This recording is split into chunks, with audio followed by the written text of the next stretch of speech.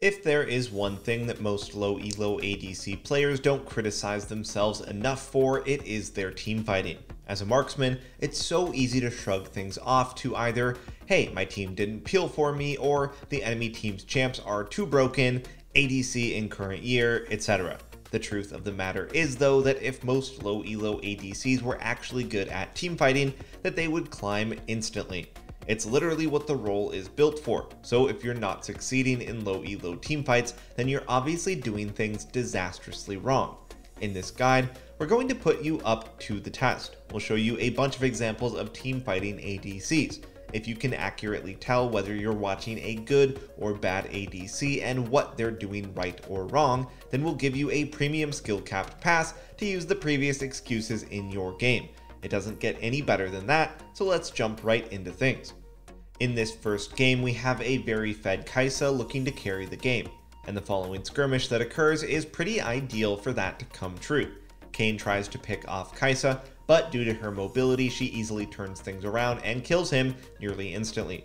Afterwards, Kai'Sa, Yuumi, and Yone look to push into the enemy base. Watch what happens and see if you can accurately assess whether this is a good or bad ADC and what you may or may not have done differently in this situation.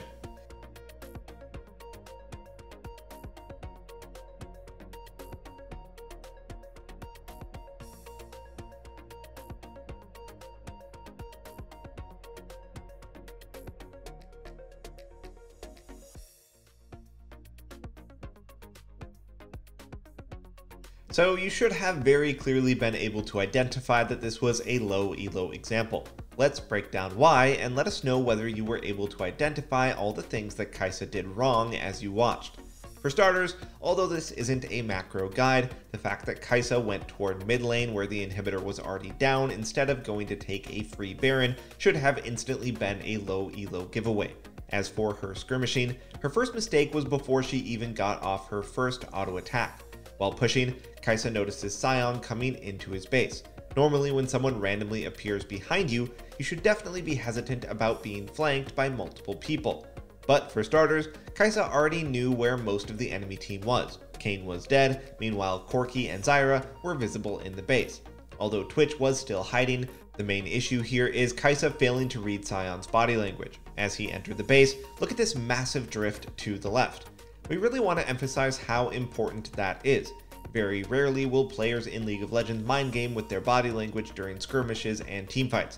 The fact that Sion did that was a clear giveaway that he was alone and not a threat at all. And yet it took Kai'Sa about 3 seconds to finally realize how vulnerable he was.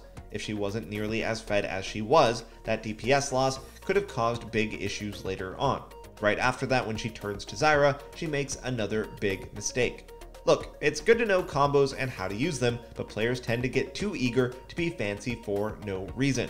If you noticed at the moment Kai'Sa flashed, Zyra wasn't even in an animation to cast any spell. It's not like Kai'Sa is trying to dodge her route or anything with the flash. Not only that, but she could have easily caught up with her E if she just waited 2 seconds. The only purpose in this flash was to look cool or something, I guess. Then she's not punished for her mistake at all, because for some reason this Twitch thinks he's a melee champion. Correct us if we're wrong, but Twitch has the highest auto attack range in the game with his ultimate up. If he had just played remotely properly, Kai'Sa dies instantly because she would have no way to close the distance between them. And finally, her death to Corki. She could have maybe won this if she kited up instead of down and back into the package. She did have plenty of time to see Corki's package angle and react appropriately. But there's no way to expect that from a lower elo player, so this was an understandable error. We really want to emphasize that although you may be hard carrying your games and winning fights, that it doesn't mean you're doing everything perfectly. If you put an actually good ADC into a room and had him go through a million replays of Challenger and Gold Elo ADCs, they'd be able to accurately assess whether they're good or bad 99% of the time, regardless of what their in-game scores are. Alright, let's move on to our next example. Again, see if you can tell whether this is a good or bad ADC. Before getting into what actually happens, take a moment to look at the compositions and see how strong everyone is. Alright, so at the start of it all, Jinx and her team are pushing mid. It's at this time that they notice the enemy threatening to do Baron. As they approach the fight, Jinx splits off from her team and does a massive loop around the red buff wall. Eventually, she's able to join up with her crew and they manage to kill Jax. Things get dicey for a second there as Lee Sin almost takes down Jinx, but overall things went well for the blue team. Alright, so based on what you saw, do you think this was a good high elo ADC or a bad low elo one? Alright, this one may have been a bit trickier than the last one, but it should have been clear that this is a fairly decent player. In fact, it's T1's Gumayusi. You know, decent. Let's break down the simple fundamentals that he followed in this fight. We showed you everyone's items because we wanted you to be aware of the lethality Lee Sin on the enemy team. That build is basically the same as if you're playing against a one-shot assassin. The problem that he faced in this fight is that he and his team were running blindly into the enemy team's vision. When you're walking into fog, that is when assassins are generally at their strongest because it allows them to set up onto you with an ideal combo. For example, a LeBlanc in full vision in a mid-fight has to maybe W, then flash RQE to reach a high priority target. This isn't her ideal damage rotation, and it still has a chance of being interrupted by the enemy team. Whereas a LeBlanc hiding in a bush can look for the perfect EQRW combo, which maximizes her damage with zero counterplay in return. This is precisely why Gumayusi took the long way around. His team may not have had Baron Vision, but they did have random wards in the enemy jungle. Trying to fight on your own vision is a simple fundamental when it comes to skirmishing and teamfighting. Yes, he is losing out on damage by doing this, but he knows Lee is near Baron, and this way he's completely safe for the moment. And what we just discussed is precisely what happened as well. Lee, not having clean access to Jinx, has to perform a mediocre combo. Instead of maximizing the execute damage from his Q, he's forced to use it as a gap closer to try and get on top of Jinx. This results in him barely not having enough damage to finish Jinx off, and the fight is completely lost for the red team. And not playing around vision or where your opponents may potentially be is something we see a lot of low elo ADCs fail at constantly. Here's a nearly platinum level Jhin failing miserably at this task. As he's approaching mid, he very clearly sees the enemy Fiddlesticks in front of him, who goes into the bottom side of the river. With that knowledge, 5 seconds later he goes aggressively onto Azrael and even begins channeling his ultimate in perfect range to get Fiddle ulted from this brush. Thankfully, this Jhin rightfully gets punished even if it wasn't by Fiddle.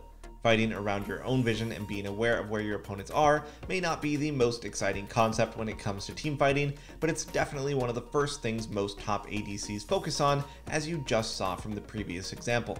Alright, let's move on to another example. For this one, we'll go ahead and tell you that it's a good ADC, Gen G's Ruler. Let's do something different this time. We'll let you watch the team fight first. As it's playing, we'll give you hints for when you should be paying attention to something Ruler is actively doing. See if you can accurately assess everything that he was trying to do as it happens. And afterwards, we'll break everything down. Good luck.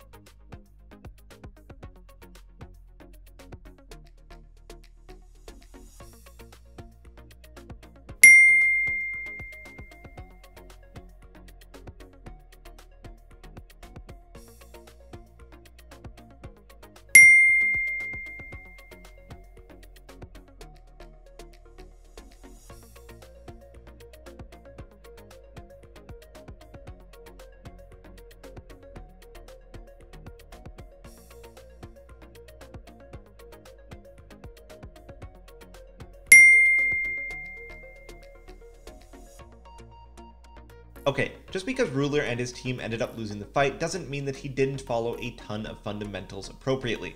Let's see how many you were able to pick up as you watched the fight. The first one was a bit tricky, but it's a very important team fighting concept. Whenever you're engaging with the enemy team, you should always be asking yourself, should I even be here at the moment, and could I instead be doing something better? What happened here is that Ruler and his team had already established vision control in this area of the river. The enemy team seemed to be walking away, which meant that Ruler had an opportunity to instead pressure the incoming wave. That way they'd both have control of the river and mid at the same time. getting mid-prio is something we talk about a lot in our videos. It's not so much that getting a single wave into your opponent's tower is insane, but it's good in that it gives you more options for what you can do. For example, if the enemy team is overcommitting to the dragon and it's being stalled out, you could rotate over to mid with the wave and take their inhibitor tower for free. That was his intention in the fight, but the second the enemy team randomly decided to try and come back this way, Ruler turned around and joined his team to drive them away from this choke point. The second big moment that you should have paid attention to is right afterwards. If the enemy team can't go through this choke point, then they'll obviously come in through the only other entrance to the river.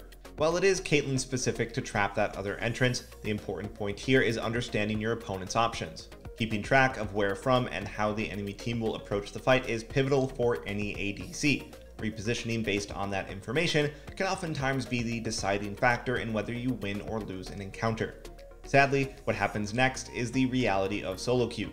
Just like you, Ruler has to deal with incompetent players.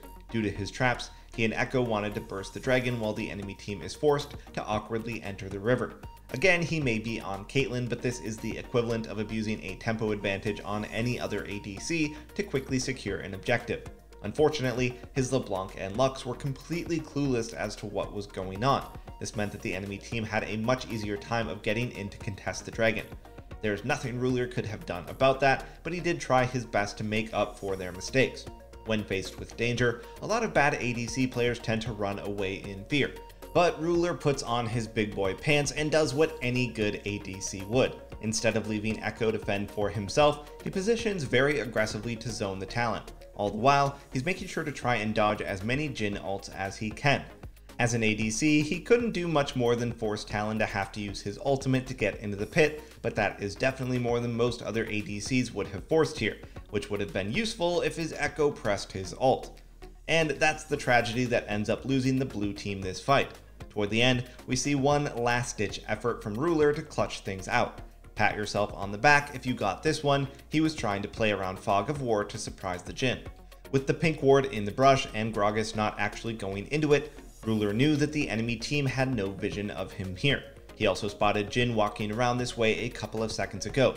Since Jhin was running Predator, which is the meta at the time, Ruler knew that his only choice here was to maybe cheese him with a blind trap. It almost worked, but sadly it was not meant to be, and he does go down. So it should be clear from all of these examples just how much high-level ADCs are thinking about in fights compared to lower-level players. They're making so many subtle movements and choices all the time to increase their chances of winning as much as possible. Yes, of course, sometimes things still don't go their way, but you can say the same thing about lower elo ADCs. They sometimes do everything wrong and are still rewarded for it anyway. Alright, remember that teamfighting is about proper fundamentals and sticking to them as we just saw. Practice those and you'll be carrying in no time. So you might be asking yourself, why go to SkillCapped.com to improve when I could just watch YouTube guides or play the game? Well, let me show you. Let's say you're an AD carry who's struggling to climb the ladder. Not only would you get over 55 site exclusive courses for AD carry, but maybe really what you've been struggling with is wave control in bot lane. Well, we got you covered with 6 different courses breaking down wave control as an AD carry. Not only do we have the largest catalog of guides for League of Legends in the entire world with over 1,500 videos to watch, but these are then curated by the top coaches and players into courses on every skill and topic you need to master in order to truly improve and climb the ladder. If all of this wasn't enough, we haven't even touched on our catalog of over 700 Smurf commentaries, where a challenger expert shows you how to climb out of your rank and you're guaranteed to get any questions answered by them directly. Not to mention, we're the only service to offer a rank improvement guarantee. If you don't climb at least 5 divisions while actively using SkillCapped, you can claim a refund, no questions asked. So what are you waiting for? Head to SkillCapped.com and get the rank you've always wanted. Link in the description below. Thanks for watching, and we'll see you next time.